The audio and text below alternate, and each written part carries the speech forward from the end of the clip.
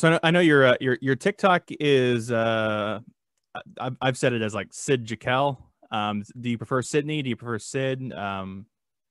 Sydney's good. Yeah. I actually did Sid J. Kell because I'm Sydney Janice Kelly, and I didn't want any of my friends to see my account, but so much for that.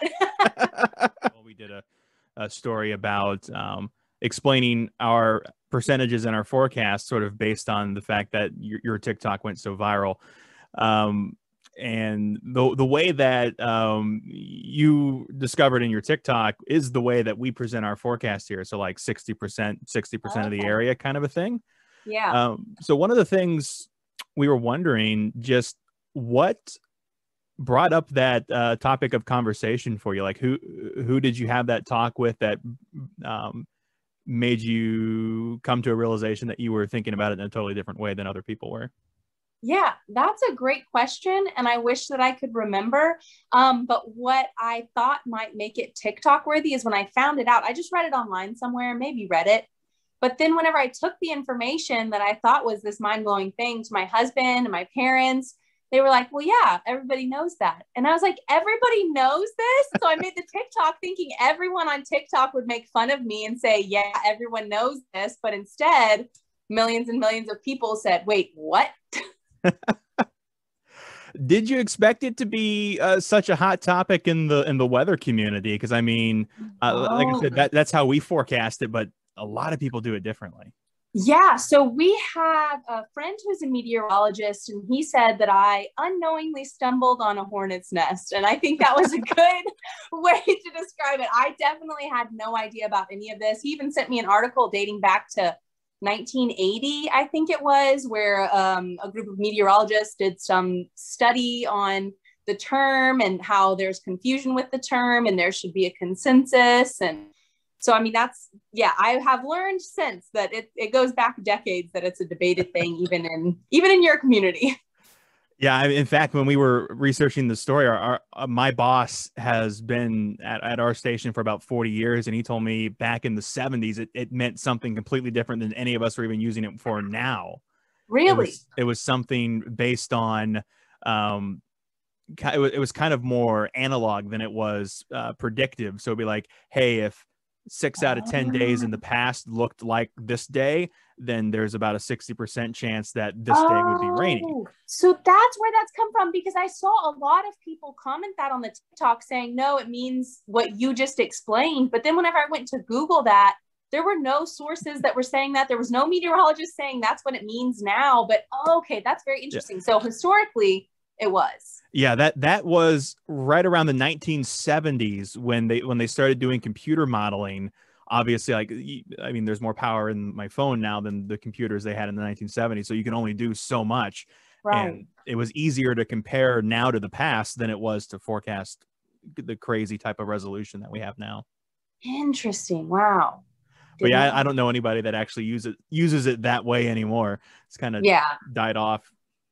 Although that, I guess that that thought process, people still think about it that way. Yeah, interesting. I wonder if people, like their, grandparents thought that, or their older parents, and then it just kind of gets passed down still, even though it's not really used. Interesting. Yeah. Aside from the weather community fact for it, how is having a viral TikTok been? What's it like to get that kind of attention more or less overnight? It's interesting. I mean, because you feel when you look at your phone or a computer or whatever, it's like, wow, this is big. But then you look up and you're like, oh, it's not, everything is exactly the same. Actually, it doesn't really matter. Yeah, for the most part, it's fun. It's a fun experience. It's not fun to get in touch, or to just see the reality of the fact that when you remove face-to-face conversation, people will say things that they wouldn't normally say, just kind of get ugly, even with something like weather percentages. They're like, you're lying, you're intentionally trying to spread misinformation. I'm like, I didn't even think anyone would see the video. Yeah. But for the most part, it's been fun. Yeah. One of those things where it was sort of like a thing you did real quick and it was done, and then someone's else is ascribing like 6 or 7 different steps of planning to go with it. Yes. Yes, exactly. I'm like, guys, it's not that complicated. I mean, I can say from my experience, there's, like you said, there's certainly a disconnect between what people do online and what people would say in reality. The keyboard courage, you might call it. As meteorologists, there's nothing more that we get hate for than interrupting someone's television show for tornado warning or something like that. Oh, and yeah. People send you the worst messages. Man, when you isn't do that crazy? And it's like I'm just trying to alert people. Yeah, but the same people would never dare say that if they saw you in the grocery store. I mean, maybe a very, very tiny percentage, but no way would they come up to you and like, yeah. Ah! Has anyone recognized you just like at the store or something since this has happened, or? No, not really in person, but I've definitely had plenty of people from the wide web of acquaintances that I've had kind of forever somehow say like, oh, I saw this, you came up on my For You page, or like my sister's old college roommate's cousin contacting my sister and saying, hey, I saw your sister on my feed. And my sister's like, I haven't even heard from this person in 10 years, So funny stuff like that, but not recognized in person, no. Yeah. So, I mean, is there anything else that this experience has, I guess, brought to your attention, or you would want to tell people, or are you planning to try to build on this momentum in any way with TikTok, or just go back to what you normally do? Yeah. Yeah. 2 things come to mind with that. One, no, definitely not trying to build on the momentum. I don't even know where it is right now, but my daily use phone is a brick phone that can't access the internet. Like, we don't have Wi-Fi at home. Like, so scheduling this interview is kind of tricky because I had to wait till my husband got home to borrow his phone. Actually, the only reason that I was able to make that original video was because of the crazy storms that we had in Texas. So my husband and I decided to go stay at my parents' house where they have Wi-Fi and stuff. So I could shoot a couple of videos, into the the void. But no, yeah, definitely not interested in any kind of, more than the 15 seconds of fame that video got. And then secondly, what I would want to share is just hopefully meteorologists know that we need more education now. Like, please tell us what it means to you when you're saying 30% chance of rain. And I think that we need regular reminders, because we might go to one station and it means one thing, and another station it means another. And finally, I would share that apparently it is really important, or at least I've come to think that it's very, very important to go beyond whatever little bit of information that your weather app can give you. So now if I see it says like it'll be a mostly nice day, then whatever. But if it says 60% chance of rain, I realize now, no, I need to tune into the local meteorologist and see what it's talking about. Like, are they talking about just for 1 hour of the day that it's going to rain in 60% of the area? Because that's going to change my day in a very different manner than if they're saying like, no, it's going to rain the entire day almost, and it's only going to cover this bit, that kind of a thing. So meteorologists are important and helpful, way beyond our little weather apps can give. And please continue educating us.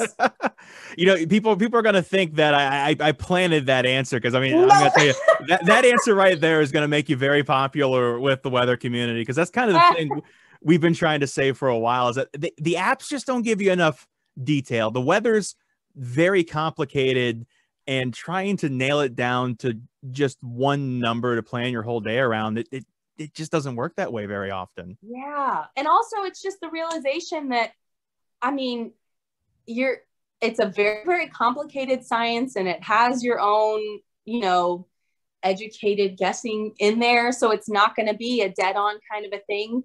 But with understanding the different things that percent of rain can actually mean, y'all are also wrong way less than most of us thought. Way less, way less. Like, the fact that we know now that your forecast could have been dead on when it says 30% and it's raining, that's a game changer for sure. Yeah, the way some of those numbers are calculated, like to actually verify that forecast, like if the weather service says it's going to rain and they got 0.01 inches of rain. That technically checks the box Yeah. for their forecast, because all it has to do is be measured. And like I said, But most people aren't looking for, am I only going to get 0.01? yeah, for sure. Which is where the extra detail comes in, because Yes. like if during our forecast, we can explain that to people, like, hey, it's going to rain more or less everywhere, but it's going to be very, very light, and it's not going to be very big of a problem, versus it's going to rain all day very hard and it's going to flood. Both of those could have the same percentage in the forecast. Yeah. That's wild. Yeah. Weather's hard. Well, I appreciate you taking this time. I did hear you say you lived in Texas. I just moved from Texas. I lived in Tyler for the past 2.5 years, up until last June. I moved up to Michigan. Wow. Big change in weather.